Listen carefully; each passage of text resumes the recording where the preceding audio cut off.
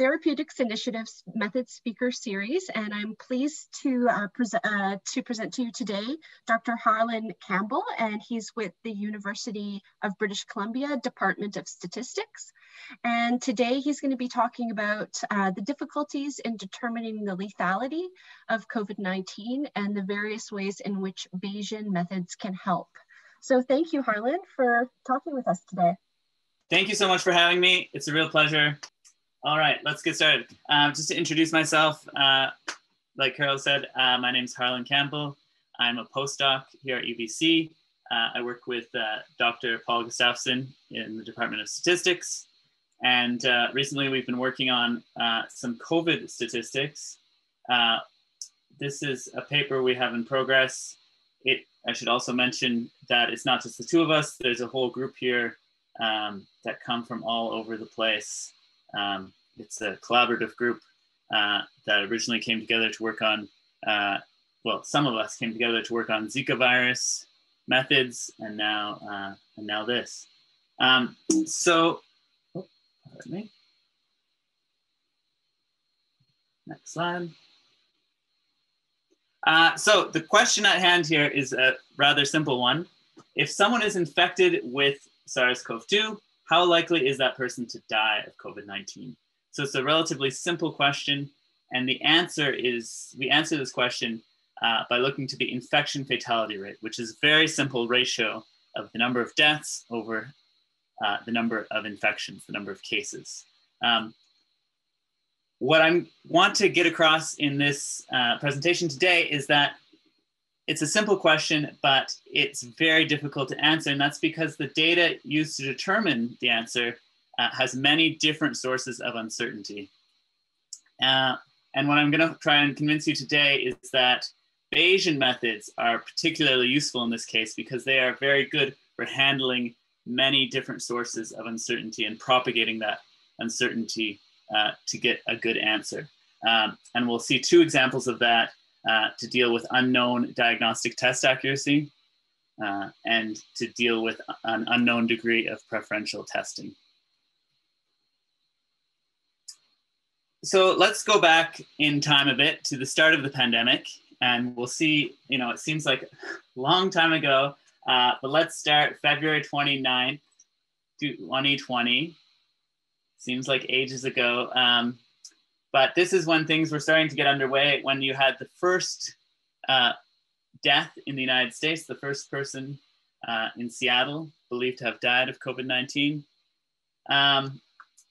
And a week later, about March 8th, this is when you first started to get epidemiologists trying to estimate the infection fatality rate. So here's a paper, March 8th, and they're using data from, if you recall, the Diamond Princess cruise ship, which had a wonderful sample of people, unfortunately, trapped on board, and many of them got infected. It made for some good data, and here you see they're using that data, and they get an IFR estimate, which they say is somewhere between 0.2% and 1.2%. So that is what, 1 in 5,000 to 12 in 100. Is that correct? 1 in 500 to 12 in 1,000.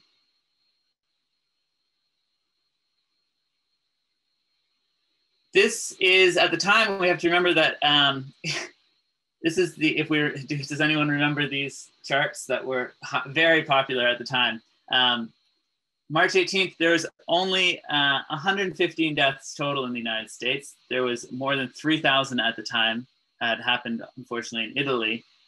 But the data, there wasn't very much data on which we could estimate the lethality. A month later, we were in a different situation. There was about 2,200 people dying every day in the United States. But we still, as the New York Times here reports, April 18th, we still don't know the true death rate for COVID-19. And it's an elusive question, they say, for epidemiologists. And they do a very good job here of explaining why that might be. They say here, I'll just read a bit. We know how many people are dying, but we don't know how many people are infected. the missing data on deaths is one thing, but the expected increase in the denominator, the number of cases, the total number of infections, is the real issue. So the issue, let's go back slide. Pardon me. The issue, epidemiologists call it severity bias, is that the people who are getting tested for COVID are more likely to have COVID to begin with, right? Severity bias. People who have symptoms go get tested, and therefore it's not a representative sample. What we need is a representative sample, like that cruise ship, for example. So you see a couple weeks later, there's huge efforts to get some representative samples. And these are called seroprevalence studies or antibody studies. In just the first week of May, you saw at least 5 different groups come out with papers where they tested an attempt at a random sample of people in a community for antibodies to see, to gain some idea of the infection rate in that community. So you had the Santa Clara study, which is now a little bit infamous, it's controversial. And you had studies in Iran, in Japan, Idaho, Geneva. We're fast forwarding a couple weeks later. We have this review by Ioannidis. He has done some research, looked through all the available seroprevalence studies, and he's made a list. He's found 12 that have a sample size of at least 500. So it didn't take long to get these antibody seroprevalence studies out there. Here's a table from his review. And I picked this table for a couple of reasons, because first of all, well, you can see all the different locations where people are doing these studies. And you can see the sample size. And specifically in this paper, he's trying to use this data to infer what the infection fatality rate might be, right? And you can see just in this table how there might be some issues with that kind of inference. The sample size, for example, here is being extrapolated to the population in the greater region. And you might suspect it might be difficult or implausible or maybe just challenging to take a sample of, say, 500 people and extrapolate it to more than 2 million people. Is this sample really representative of the population at large? And then the second thing that comes up here is this antibody column. It's telling you what kind of antibody test was used. And this is where there was also quite a bit of problems when it comes to the inference. And we'll get to that. This is mainly summarized in a great paper here by Andrew Gelman and Bob Carpenter. And this is our first example of how Bayesian methods come to the rescue. So let's look at some data. This happens to be the numbers from that controversial Santa Clara study, but we could have chosen any numbers here. It's just an example. So in that Santa Clara study, they tested 3,330 people, and out of those people, 50 had positive tests. And you might think, well, this is excellent. The statistics should be fairly easy. It's an easy ratio here. We can estimate the infection rate to be 0.015. If you assume that it's a binomial ratio, you can easily calculate a 95% confidence interval for that. But of course, this would be a mistake because, and you probably saw this coming, this ratio is really not a good estimate of the infection rate. It's just the positivity amongst those tested. And the tests themselves are not 100% accurate. We have to adjust for sensitivity and specificity. How accurate are the tests? How many false positives and how many false negatives are they going to give us? So there's an easy formula for that. Infection rate is equal to positivity plus specificity minus 1 over sensitivity plus, okay, so we can calculate that and we can get a nice confidence interval that's now adjusted for the imprecision in the tests. Now, this still, though, is not good enough, because here's the thing. The sensitivity and specificity also have uncertainty amongst them. We don't really know what these numbers are. We had, let's go back to the last slide. We had specificity of 0.995 and sensitivity of 0.844, but those were really just guesses based on some data. If you look to the study, they had this data here, 103 confirmed negative cases out of 122, and 399 confirmed positive cases out of 401. So there's uncertainty in these numbers. You can put uncertainty intervals around them. And that uncertainty should be contributing to the uncertainty in our overall uncertainty interval for the infection rate. So this is where we can do some nice, simple Bayesian statistics, right? We have 3 different ratios. We're going to say that they're binomial distributions. We have a formula for the infection rate. We can sample from these distributions. We can put some very simple uniform priors on the unknowns. We have our likelihood as binomial, and then we can sample from the posterior. All right, well, the idea is we can easily sample from the posterior here because we've defined priors, we've defined likelihood. And in that way, the uncertainty in all of our unknowns will be accounted for in our estimate for the infection rate, which if we were able to run that little piece of our code, we would get a credible interval from 0.001, so that's basically 0, to 0.19. So that's quite a bit wider than we had when we weren't properly accounting for the uncertainty.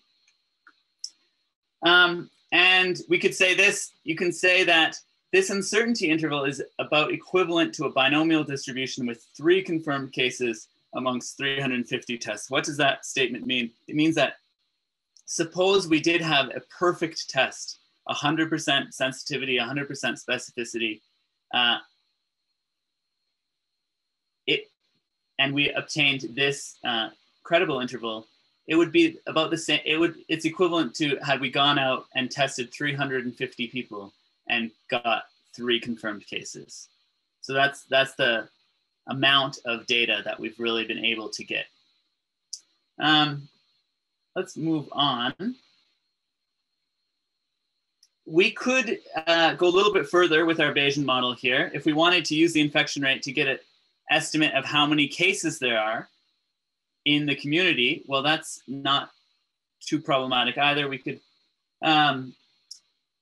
just say that the number of cases probably follows a binomial distribution where the denominator is the population size and the numerator is the infection rate. And we're getting good information about the infection rate from the previous elements of the model, right? And then we can even go a step further if we had the number of deaths in the community. Well, now we have the number of deaths and we have good information on the number of cases. So we could then, this is how we could get samples from the posterior. We could get an estimate of the infection fatality rate. And that's going to take into account all the uncertainty right to the end. Harlan, do you mind just stopping and answering some questions so people can understand as you go along? Sure, I haven't been paying attention to the chat, so they'll have to. Yeah, so one question is, what does it mean sampling from the posterior? So that's one. And then the second one is that how did you get that figure 3 of confirmed cases among 350 tested? Okay, the first question, what do we mean by sampling from the posterior? Is that in a Bayesian model, we set up, we define prior distributions for the unknown. So in this case, for example, the infection rate is unknown, but we're going to say a priori, it could be anything from 0 all the way to 1. It's equally likely. And we're going to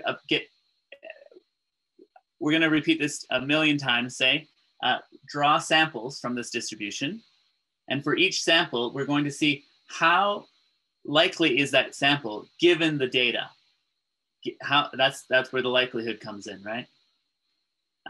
We have some data, here are the numbers, and we picked a value for the infection rate from the prior, and then we test it to see how likely is it using the likelihood. And if it's very likely, we'll consider that in our estimate. And if it's not very likely, then we will put it aside. And if we repeat this exercise, which is called sampling from the posterior, say 1 million times or 5 million times, we will get a nice set of numbers that are plausible for the infection rate. And using those numbers, we can then just take a look at them. And how did we get these numbers here? 3 out of 350. So let's imagine that you were going to calculate a regular confidence interval from a binomial proportion. And so you get some data for the numerator and the denominator. And after you calculate that confidence, the confidence interval that you get from that data is 0.001 to 0.019. What are numbers for that numerator and denominator that correspond to such an uncertainty interval? So you can just do a little bit of math to figure out that it's about 3 out of 350. So in other words, if you had no uncertainty and no problems with the test accuracy,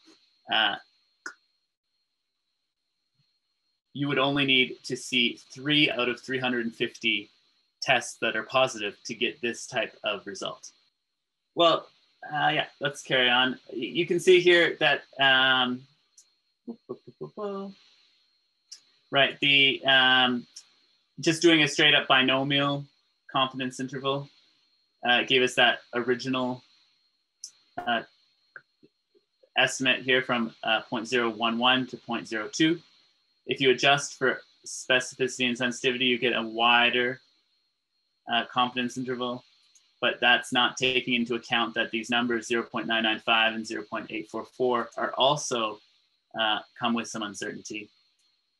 And as I said, this is in a great paper here, Gelman and Carpenter. Let's go back to that list of seroprevalence studies. We had concerns about the properly accounting for the testing accuracy. But we also had concerns about whether or not the samples were representative of the population at large.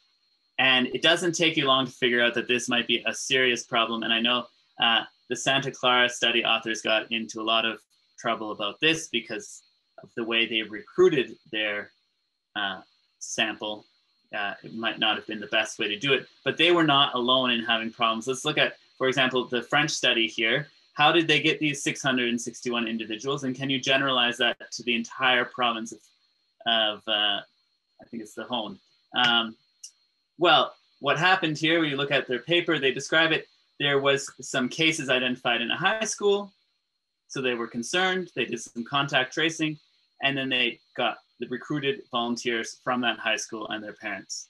Well, that is certainly not a random sample that you can generalize to several million others. And I mean, we don't want to just pick on that one study or even that one and the Santa Clara study. There's a lovely effort here by a group, a lot of these are Canadians, that have looked over the landscape of seroprevalence studies. They've got over 300 up until August. And reading through all these hundreds of seroprevalence studies, they have a wonderful website as well if you want to check it out. It's serotracker.com. But the main takeaway for me was when they assessed each of the studies for bias, this is the result. You can see the overall risk of bias here. Most, I would say this is a healthy majority of studies have a high risk of bias. But what really got me was item number 8, appropriate analysis. You see that most of them are in the no category. And if you can read what item 8 actually says on their survey, it says, does the study correct for population characteristics, or is the sample somewhat representative of the population at large? Do they correct for test characteristics?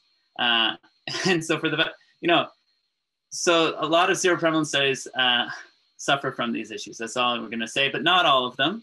There are some studies that went to great lengths to get a representative sample. And one of them is the small town of Germany, Gangelt, that had an unfortunately timed carnival.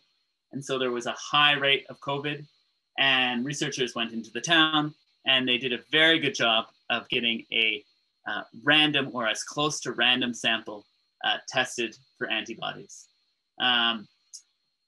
So they get a very reasonable, infection rate estimate from 12% all the way to 24% is their uncertainty.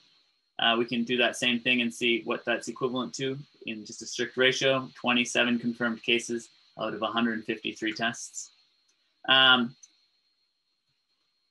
suppose you wanted to use this data to infer the infection fatality rate. Well, we could do that. We saw how we could do that.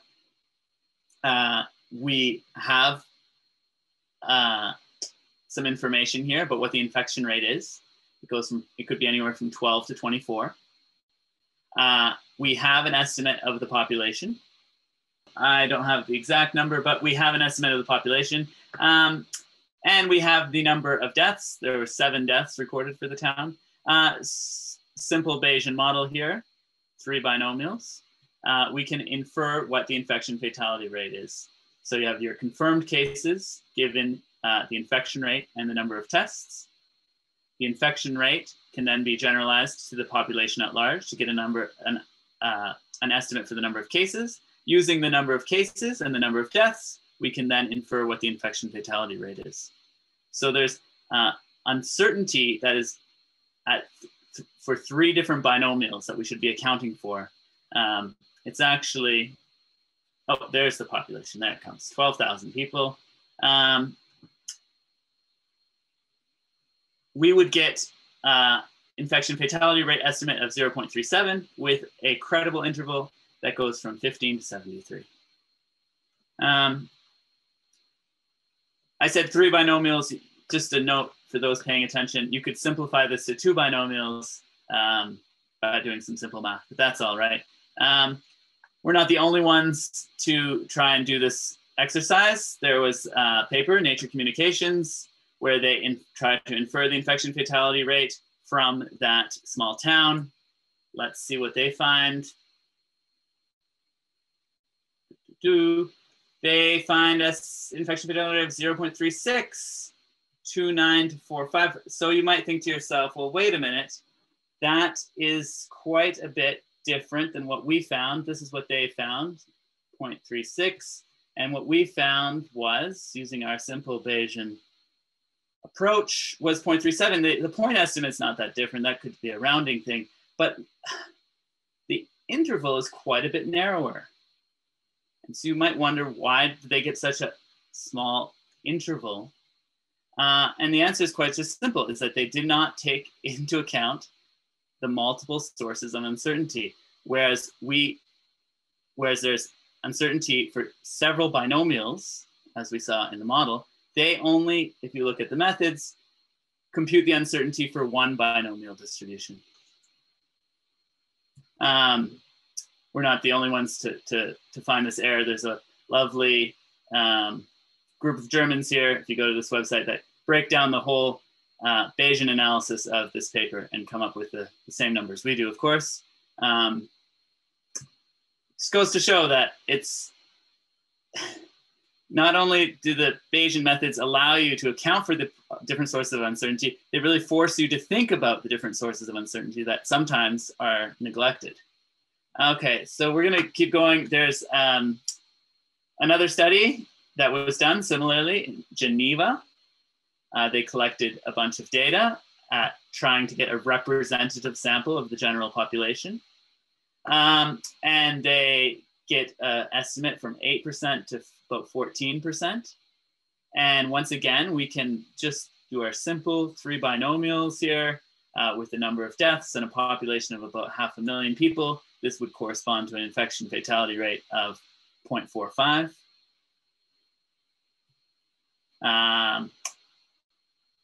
The math is pretty simple. Luxembourg had another attempt at recruiting a so-called representative sample from the Luxembourgish population. And we can do the same math again here, right? And we can get an infection fatality rate. We looked over the literature at the time. This was in late May, June, and we found 5 studies that claimed to have recruited a representative sample. So here's another one from Croatia. And for each of these 5 studies, you can calculate an infection fatality rate estimate with a 95% credible interval quite easily. And the 5th one, let's see, it was from Zurich in Switzerland. Now, and we get a point estimate of 0.81. So the next question, of course, is, well, we've got all these different small little studies. They each give us a little bit of information. What if we could combine the evidence across the studies? And this might remind you of, say, a meta-analysis, right? So instead of 3 binomials, let's do 3 binomials for each k. In this case, k goes from 1 to 5, right? And so now we have an infection fatality rate for each group, for each population. And just like you do in a meta-analysis, you might put a normal distribution. You might say that the infection fatality rate varies across populations, but there's an overall mean. And here G is just a link function. So that it has a more or less a normal distribution. You could do a logit or a log link. We do a C-log log link in our paper. And you could do the same thing for the infection rate.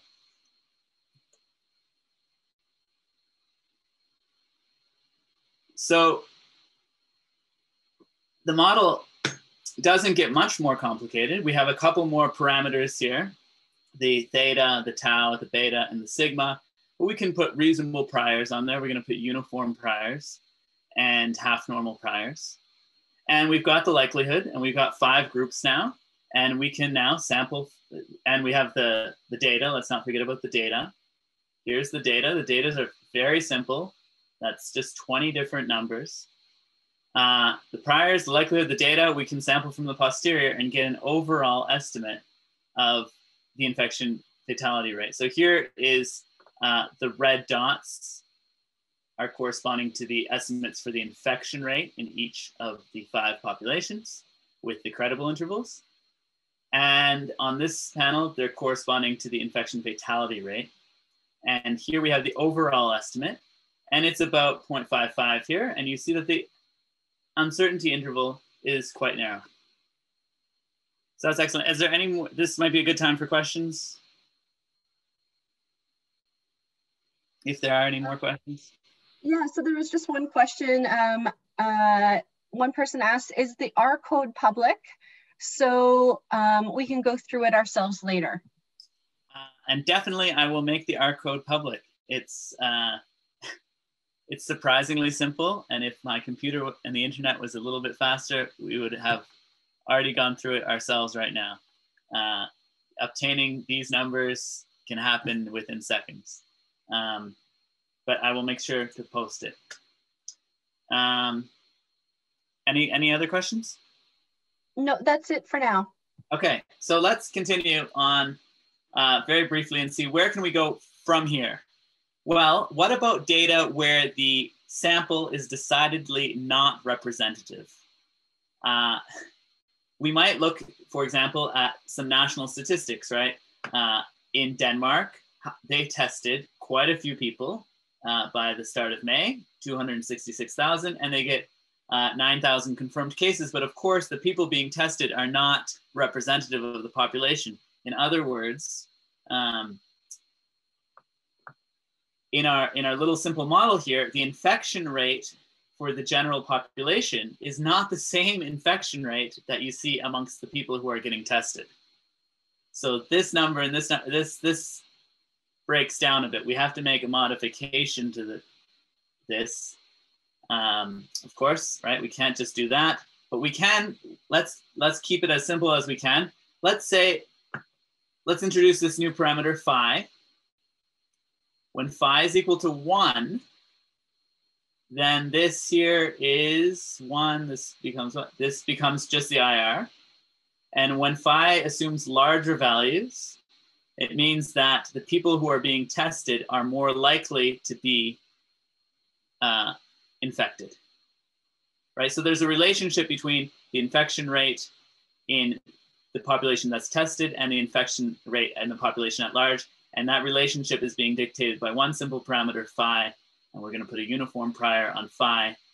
And this will allow us to extrapolate from the 5 small populations to this, you know, we're going to, in the paper, we go for all the countries of Europe, right? Because they're all publishing COVID statistics every day. So it's a beautiful data set. Just to go over this again, these 5 rows correspond to seroprevalence studies. So for these 5 rows, we can assume that phi is equal to 1, that the samples are representative of the overall population. Whereas for the rest of the data, all the rest here, these are data obtained from official national statistics, and we assume that there's some preferential testing. The people who are being tested are not representative of the overall population. But it's as simple as that, right? We have our 3 binomials again. All we've done is now introduce this little phi parameter.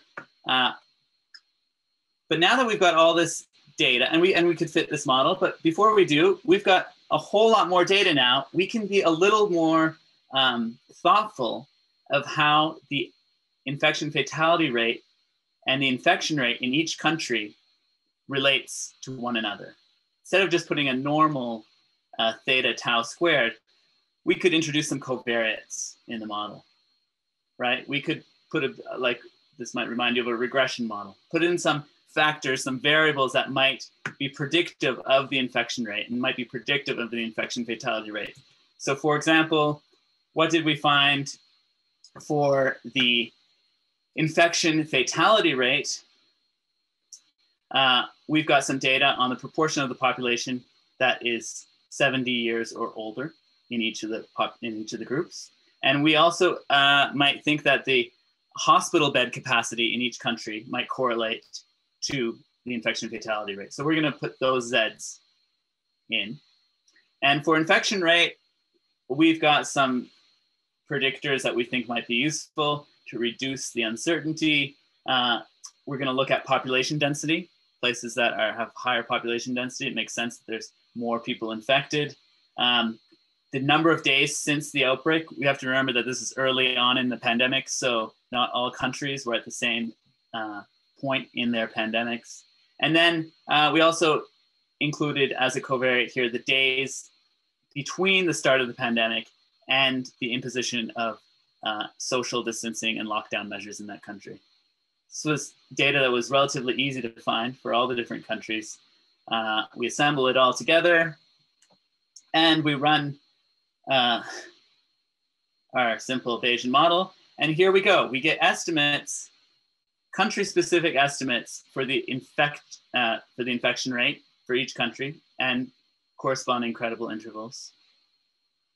Those are the green points and the green horizontal lines. And we also get country-specific infection and fatality rates, IFRs, and corresponding credible intervals for each of the countries. And you can see that some countries have it much worse than others. For example, Denmark seems to have a much higher infection fatality rate. And overall, our estimate's still about 0.5. We can also get from our model some estimates of how those covariates, the proportion of people above 70, the number of hospital beds, the population density, how those variables, how they are associated with the infection rate and IFR. If they're correlated, we can get estimates and credible intervals for those estimates. And finally, we can also get estimates for that phi variable. Remember, the phi variable corresponded to which, to the degree of preferential testing. So how targeted was the testing? if a country had restricted the testing to only people with symptoms, you would expect a large number for phi, versus if testing was freely available to the public and widely available, you would expect a low value of phi. And we get estimates of phi, and just as a sanity check, we plotted the numbers of phi that we get on the x-axis here to something called an H2 index, which was a metric of testing availability for Europe that was published. And you see that there's somewhat of a correlation there. So we think our model is doing something sensible. I think that we're going to end it here. So let's keep, just to finish it off, by July 4th, now we're well into the pandemic, over 500,000 are dead worldwide, and yet, and maybe you have a better appreciation for this now, it's still difficult to determine how deadly the virus is because of all those different sources of uncertainty, right? A few weeks later, what is it, July 21st, we are apparently closer to getting an answer. So that is good news. It says here, oh, we missed it. Back. Research suggests the new coronavirus kills about 5 to 10 people for every 1,000. That's about what we saw there in our numbers. Though the rate varies based on age and access to healthcare, that is reasonable.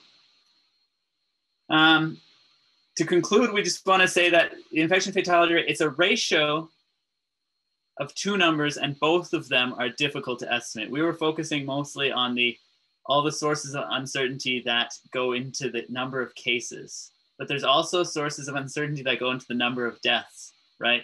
Each country reports the number of deaths, but doesn't do that in the same way. And the cause of death could be inconsistent or inaccurate or measured differently. There was a very sensible idea to look at excess deaths instead of just COVID deaths. The Economist at the time had a good summary of that data. And that's just because the number of deaths was really unreliable. So there's a whole other source of uncertainty that we didn't even discuss today, and we're not taking that into account.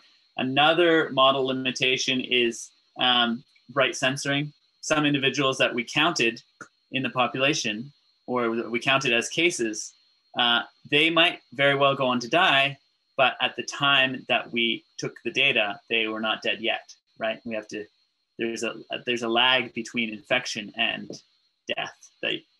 There's, as you can imagine, quite a bit of uncertainty around the length of that lag time. Imperfect test sensitivity specificity, we discussed that and how Bayesian methods work very well. Ecological bias, we can't forget that this is observational data measured at a group level. So to make causal claims is difficult for all the same reasons it is in large observational data analysis. And finally, we make an assumption that the infection rate is independent of the infection fatality rate. And I think when you look at certain countries or certain even cities, I'm thinking of New York City, for example, when it was really overwhelmed, when it had a very high infection rate, a lot of people that were infected weren't getting the care they needed. And that, of course, was raising the fatality rate. So to think that the infection rate is independent of the fatality rate, I think is probably quite improbable as an assumption. So there's another source of uncertainty, the correlation between these two, that you have to take into account.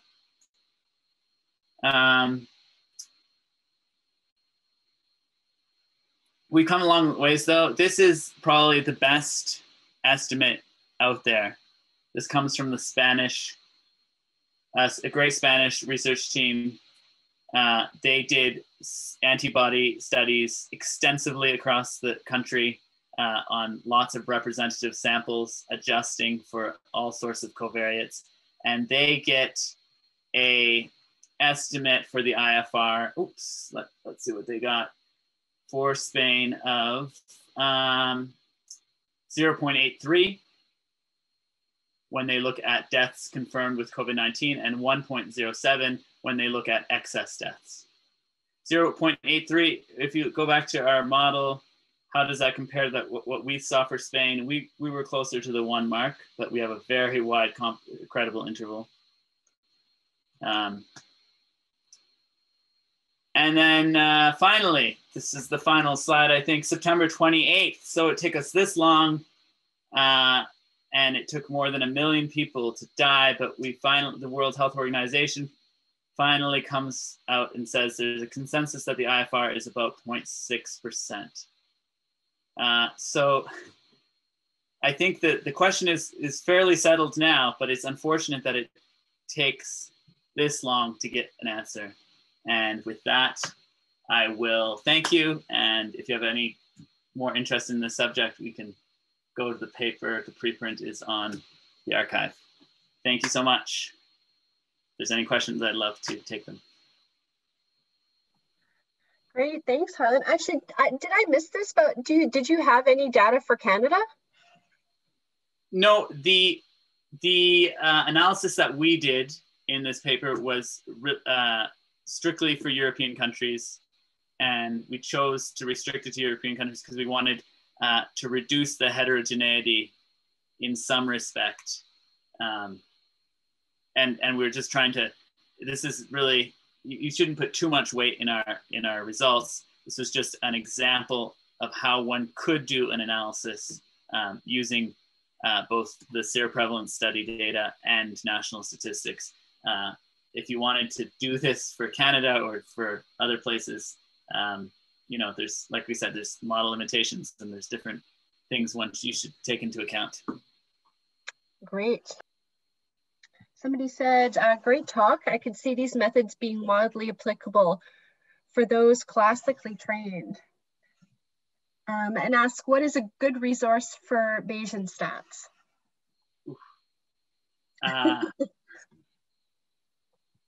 What is a good resource? There are plenty out there. I can't think of something to recommend off the top of my head. Sorry. There's a little bit. It shouldn't be tough to find, though. Okay, great. Somebody asked, do you dare to try running through the R code again? See if your computer speeds up? I would happily do that. As long as we have no other questions, I can thank everyone who's not interested in doing that, and we can try. Okay, so somebody asked again, how would you do the analysis for Canada per province? Well, that's an excellent question. There has been some antibody tests that have been done in Canada in different communities. So the first thing to do is to go and find that literature, find that data, see if that data is in fact, the sampling in those studies was representative of the population at large. Use that data to infer the infection fatality rate. And then what we would simply do is, you know, each province is pretty good at publishing the daily number of confirmed cases and the daily number of tests administered and also the daily number of deaths. It's as simple as collecting that data and fitting it all together. Yeah, it's not all that complicated. Okay, great. So we have definitely a few more questions now. So somebody asks, how can we receive your R code? That's a question I'll bounce back to you, Carol. Is there a good place I could put it to you? Otherwise, I can put it on my own website. Well, yeah, I mean, you could do it either way. Like you could, we could put it on our website where we're going to have your recording, or we can actually add the link to your website too, if you'd prefer that. Excellent, we'll do both. Can you maybe type your website into the chat now, and then everybody will at least have it, then go to your website if And then we have some more questions. I think one question is, have you informed health authorities about your findings, and how do you think that may or may not influence their restrictions?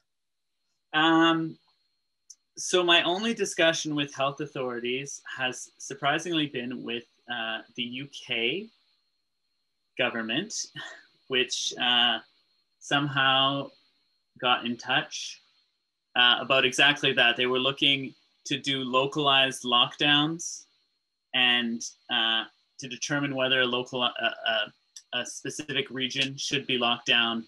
They wanted to have better estimates of what the infection rates were in those regions.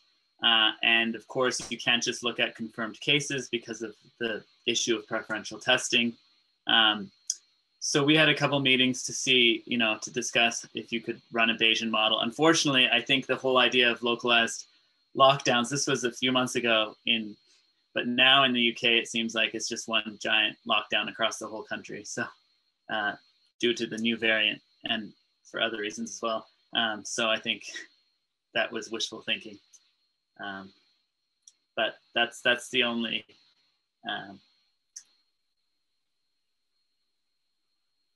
advice I've given specifically. Great. Well, that's awesome. Yeah, hopefully that happens with BC too, that they reach out maybe. So there's another question. If I can ask another question before the R code, could limitation 5 be addressed by including a parameter in the model that tracks hospital bed occupancy? Definitely. As you can see, all the limitations could really be addressed if you wanted to just think about how to model them in a simple way, add a few more parameters, put priors, maybe informative priors on those parameters. The model we present is the base version, the simplest version. You could definitely supplement it to take into account other sources of uncertainty. And there are papers. I just read one, O'Driscoll, I think is the first author, that does look at exactly what you described. They added a couple of parameters to do that correlation. And they fit it in, they've got a Bayesian setup as well. It's very nice. Great. So we have another question. If you were to talk to health authorities in BC, would you recommend any differences in restrictions based on your findings? That is above my pay grade. Or outside of my expertise. Unfortunately, I can't really feel comfortable. The only thing I can say is that